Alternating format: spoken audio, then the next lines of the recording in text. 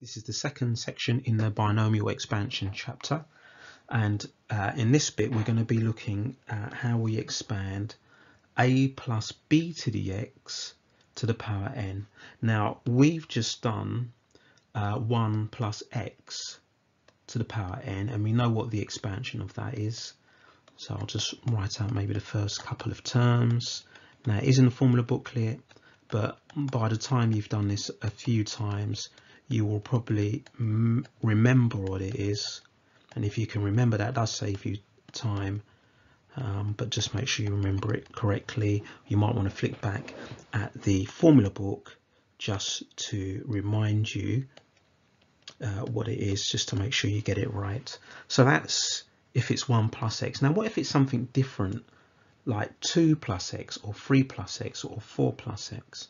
Then what we do, if we're trying to expand, let's say a plus bx, yeah, that's the letters that you've used, to the power n, then what we do is we factorize a out, so we end up with 1 plus something. So what I'm going to do is take the a out of the bracket, so I've got 1 plus, and then this will become b over a x, and then all of that gets raised to the power n. Yeah, so all I've done so far is factorize this out, so I've got 1 plus something, which means I can use the expansion above.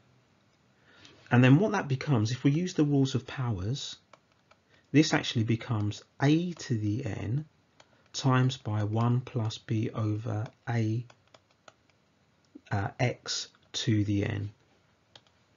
So this bit here is what we do the binomial expansion on. So do expansion on this bit,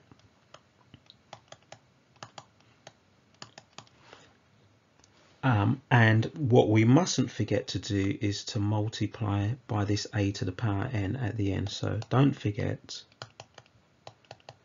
to multiply by this a to the end at the end. That's easily forgotten because you factorized it out, you put it to one side, and you totally forget about it. If we want to know when this is valid, so again we just look at what is in front of x there, whatever we've got written down.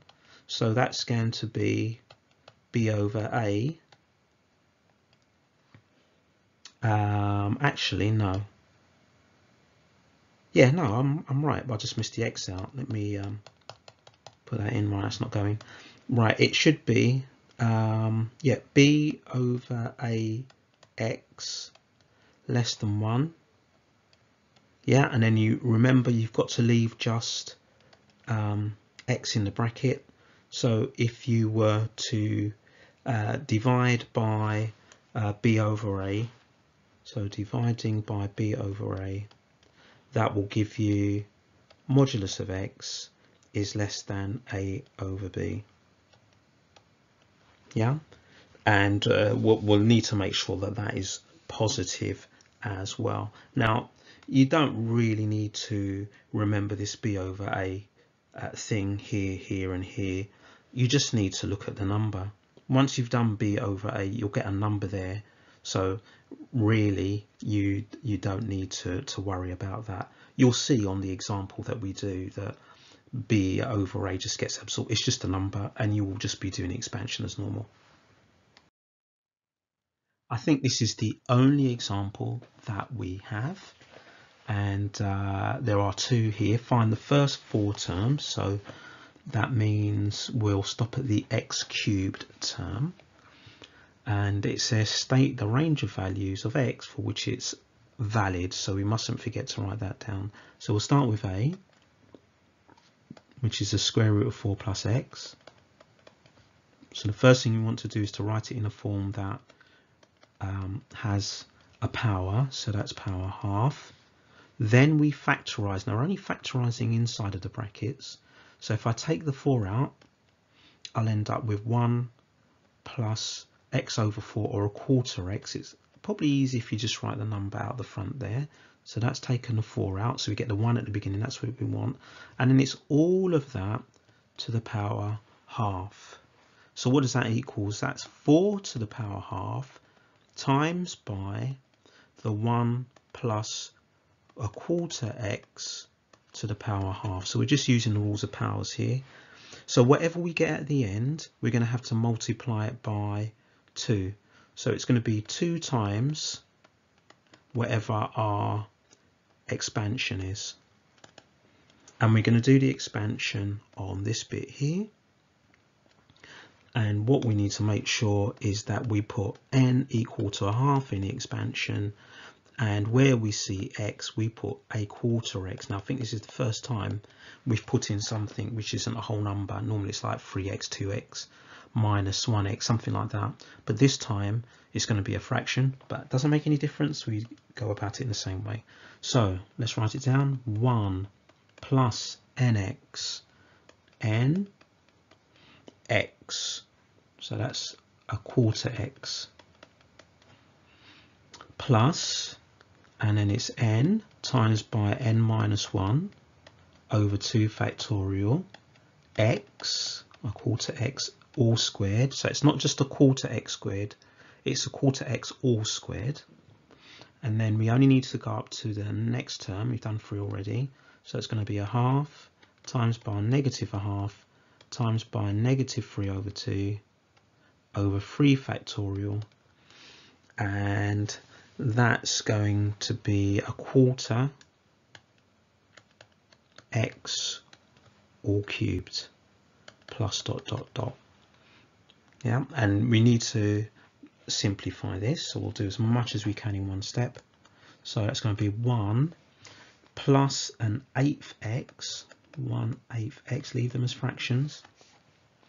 Then the next term is going to be negative, and we've got a quarter divided by 2, which is an 1/8,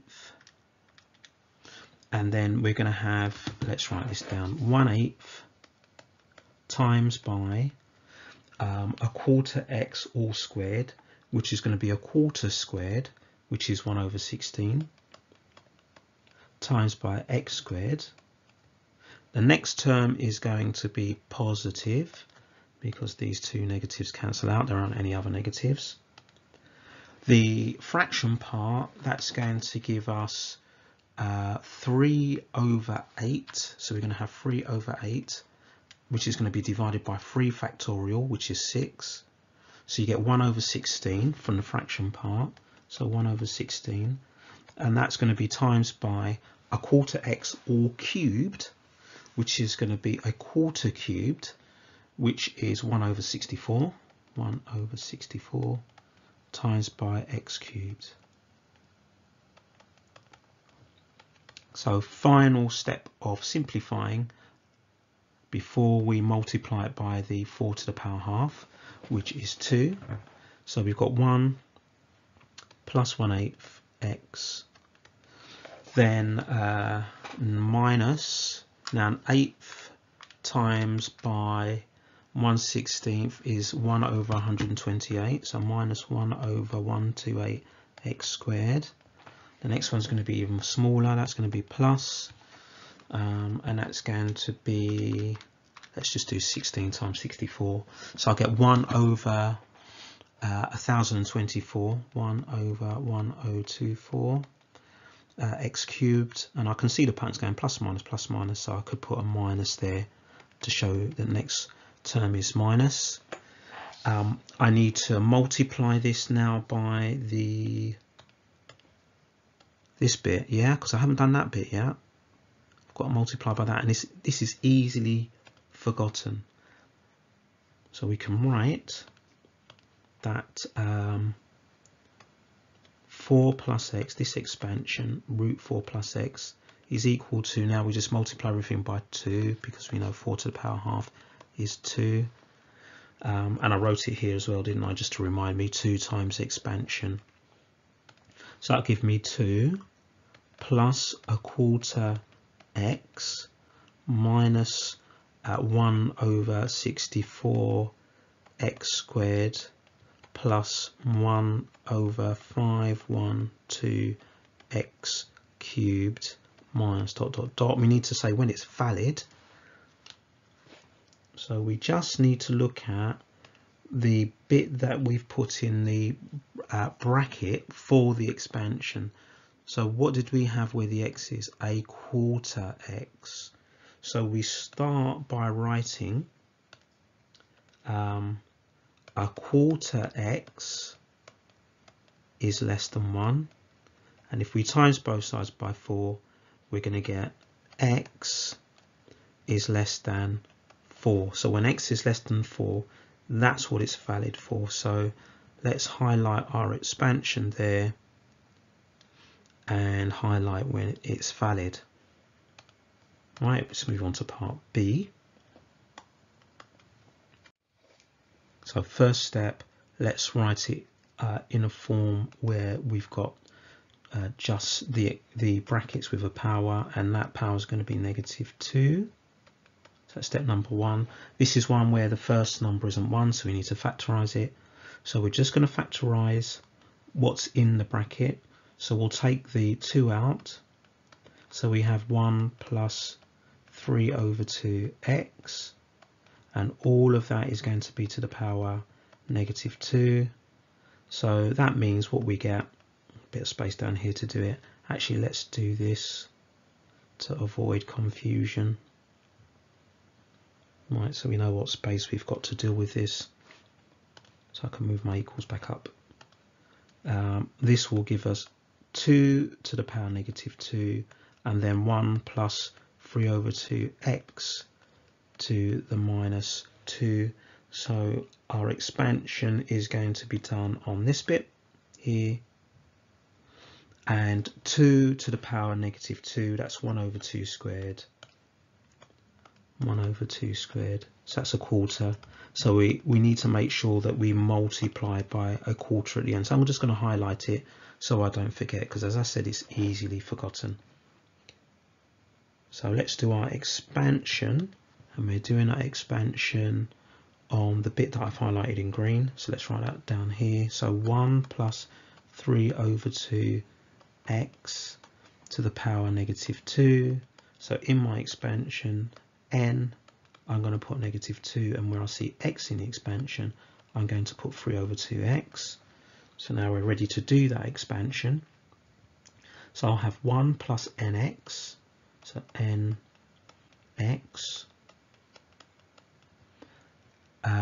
plus n times n minus 1 over 2 factorial x, 3 over 2x all squared. And we're going up to the first 4 terms, so we want another one.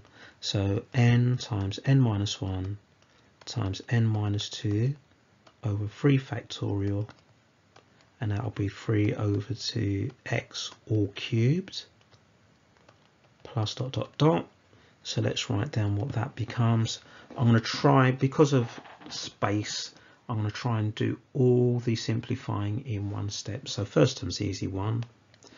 Then the next term is going to be negative, because I've got a -2 times 3 over 2. So that will give me just 3. So 1 minus 3x. The next term after that, I'm going to work out the fraction.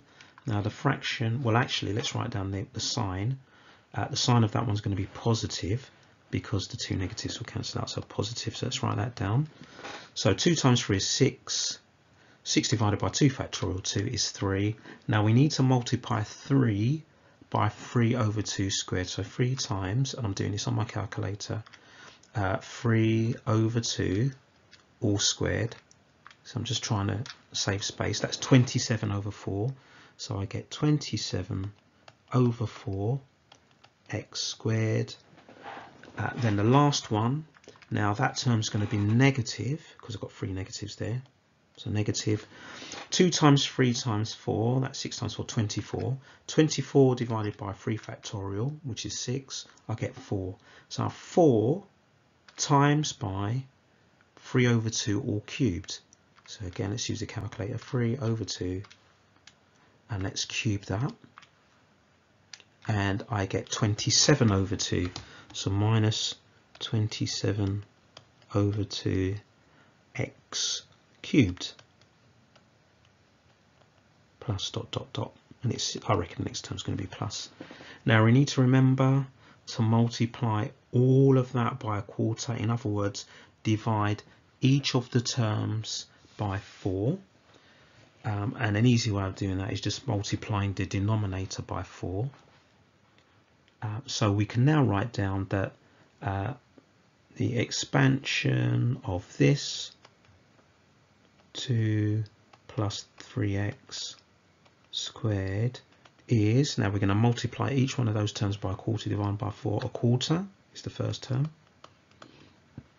Second term, well, it'll be 3/4 divided by 3 divided by 4.